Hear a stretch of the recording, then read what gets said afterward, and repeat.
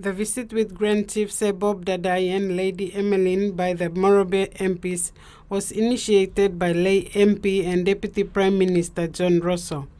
Deputy Prime Minister Rosso wanted to introduce his fellow Morobe MPs to the Governor-General to recognize and appreciate the role of the Governor-General as head of state.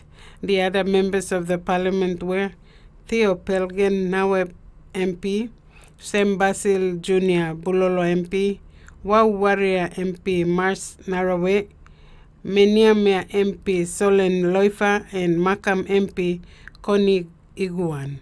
Sir Bob said he welcomed the gesture by Mr. Rosso, adding that he would also welcome visits from MPs of other provinces to Government House should they be available.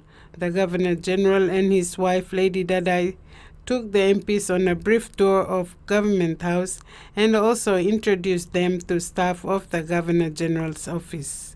Frida Kana, TV1 News. Thanks for watching TV1 News. Please like and subscribe, and don't forget to hit the notification bell to stay up to date with the latest news.